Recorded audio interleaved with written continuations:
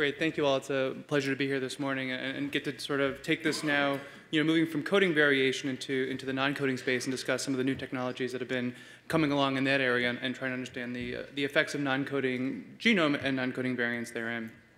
So, I think about this as sort of some old needs that we haven't yet solved yet. I think we've all seen this diagram where some huge fraction of the sort of disease-associated variation in the genome is really mapping to non-coding spaces where I think we're behind in our ability to understand the functional consequences therein.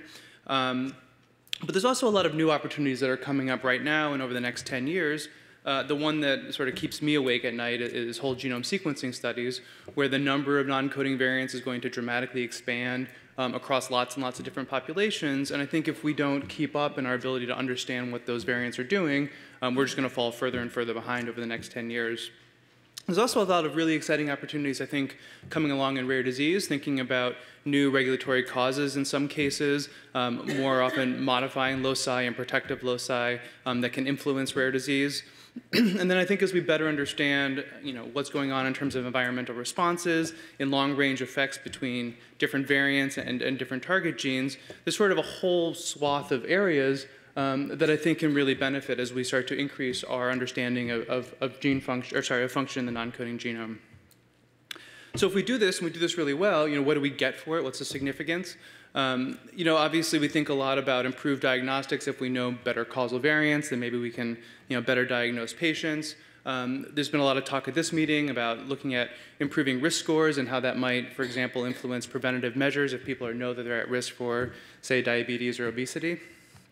But I also think that a lot of what we can learn from the non-coding space can start to translate into, for example, pointing us to new genes that we never would have studied before that have no known function. And if we're going to really invest in those genes, these kinds of understanding the sort of regulatory impacts on these genes and disease can help point us to focus on them.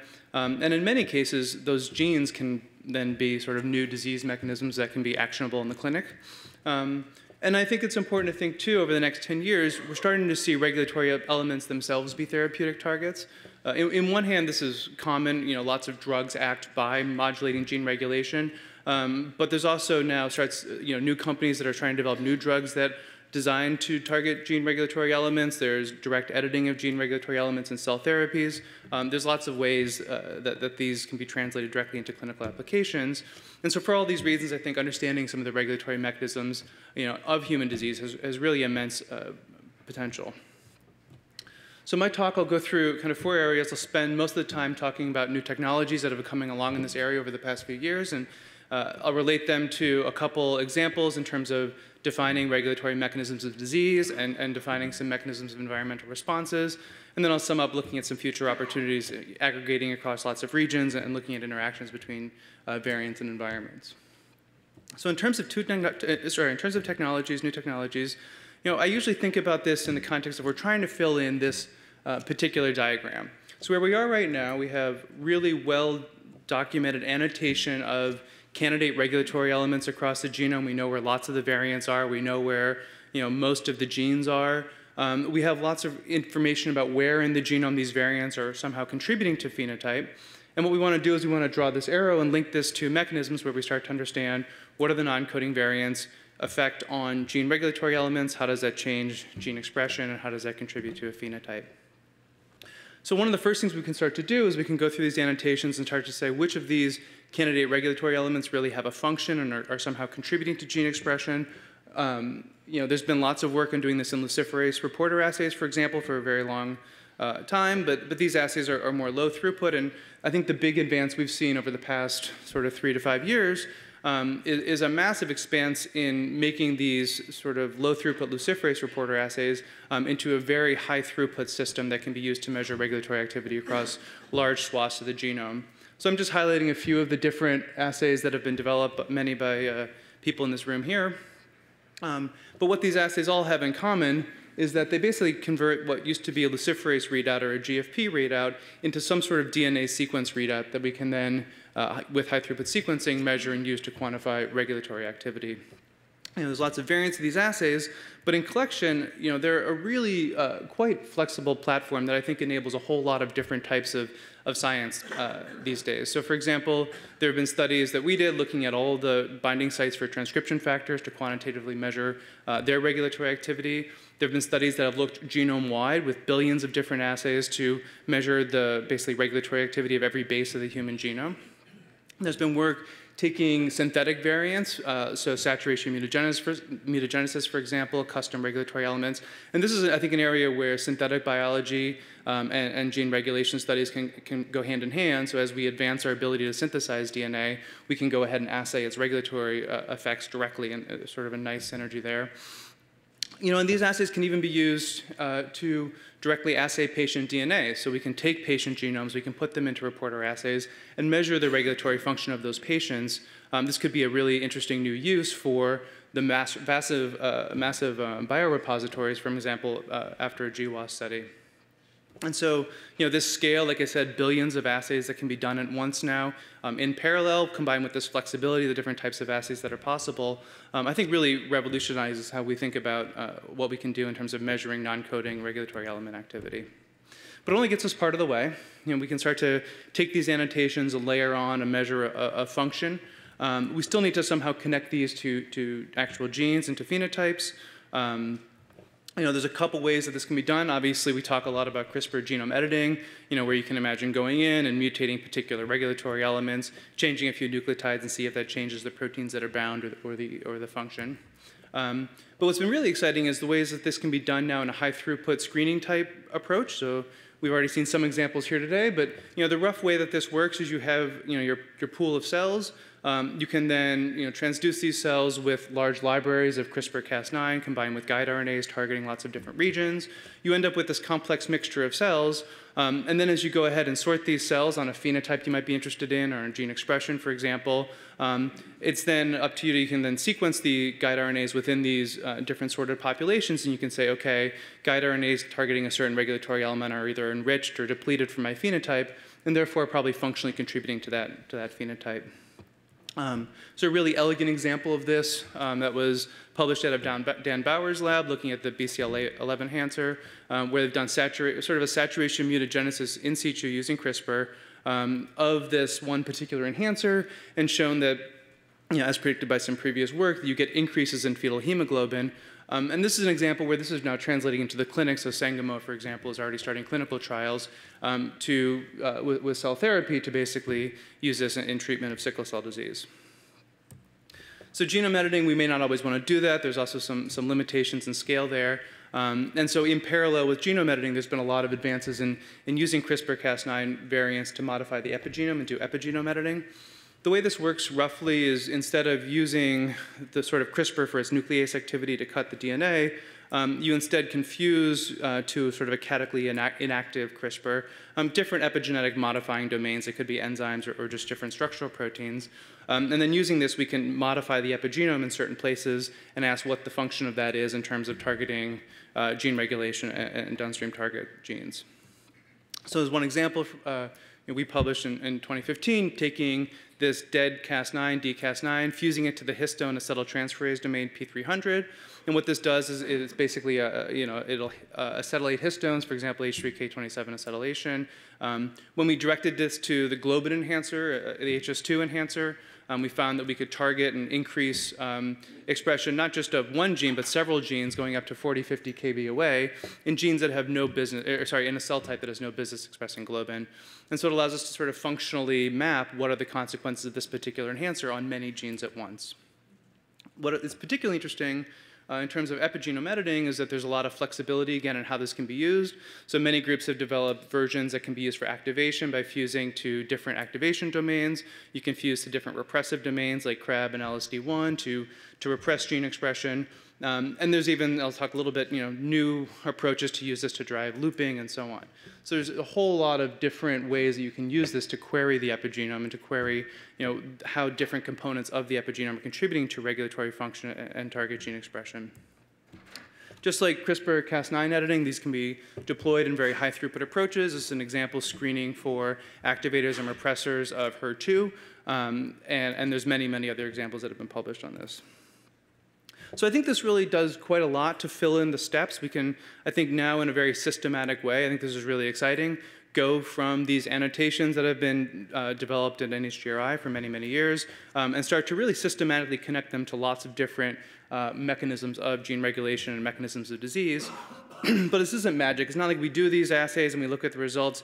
Underlying all of this is a huge amount of statistics, a huge amount of sophistication. Oh, that slide got, well, that's what it looks like to a lot of people anyway. It's fine.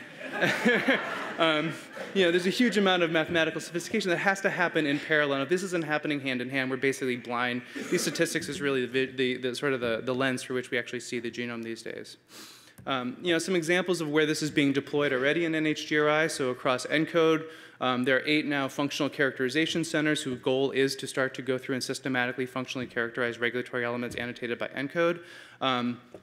These 8 different groups are mostly focusing on specific loci with a whole variety of different assays, but I think that really with directed development over the next 10 years, we can start to expand these into kind of comprehensive studies where ENCODE can add to that, for example, genome-wide functional characterization across lots of different areas of the non-coding genome. So just a couple examples in the last few minutes here. So some examples of how this can be applied to determine regulatory mechanisms of the disease. And this is a study that I've been involved with where we started with a typical GWAS result. This is a variant on chromosome 10 associated with hyperglycemia during pregnancy. This GWAS was done in 2013. By 2015, we had done, through a combination of low throughput and high throughput reporter assays, mapped regulatory variants and regulatory elements around these lead SNPs, and sort of identified where the regulatory variants were in the region. Shortly thereafter, we used epigenome editing to start to target these regions and find the target gene. What was interesting here is this pointed us to this gene HKDC1, which at the time there were 3 papers on. We never would have studied otherwise. There's a really great candidate target gene, hexokinase 1, just across the street, which we thought would be the result that we were interested in. It ends up being this other gene. And so motivated by these results, we went through a whole battery of biochemical assays. We showed that this gene actually has a biochemical function in glucose metabolism. And then we went ahead and made a mouse model, and sure enough, this mouse develops hyperglycemia during pregnancy, which perfectly mimics the human phenotype. I also want to highlight, this is an example where this is work that started at NHGRI and quickly developed into a collaboration with investigators that were usually funded through NIDDK. And it was an example to sort of leverage the 1.5% of the NIH budget in NHGRI to sort of go more broadly across NIH programs. So this is just one example. There are many examples using similar frameworks pioneered by many of the people in this room, looking at type 2 diabetes, red blood cell phenotypes, genetic association in general, lipid metabolisms. I think these are sort of a combination of technology here that is ready to be broadly systematized and expanded across thousands of GWAS that we haven't yet figured out what the underlying mechanisms are. Real quickly, we can also think about using these types of approaches to look at environmental responses. So a lot of the work in my lab focuses on corticosteroids and cortisone, which is often used as an anti-inflammatory. And very briefly, this is a drug that acts through gene regulation. It triggers the activity of a transcription factor known as a glucocorticoid receptor. And what we can do now is we can treat cells. We can look and measure now genome-wide what are the changes in regulatory activity in response to these drugs.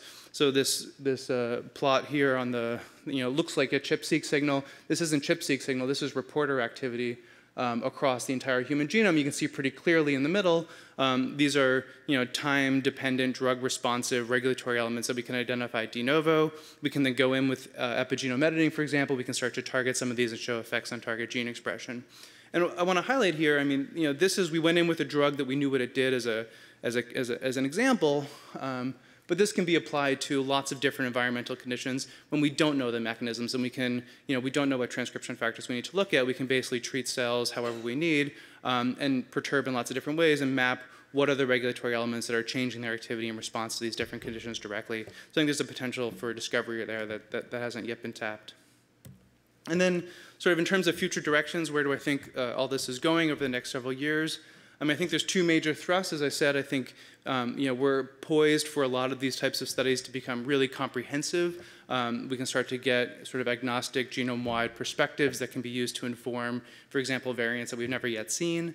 And I think there's a lot of work that we need to do and start to understand combinatorial effects. And here I mean combinatorial effects between variants in genes, between variants in the environment. There's a whole lot of complexity in there, and I think we need to find ways that we can start to wrap our hands around that. How do we do this? Well, I think there's some obvious needs to increase scale. This can be done through multiplexing and so on. Single-cell RNA-seq is starting to see a lot of use in this area to help us massively scale up across lots of different cells.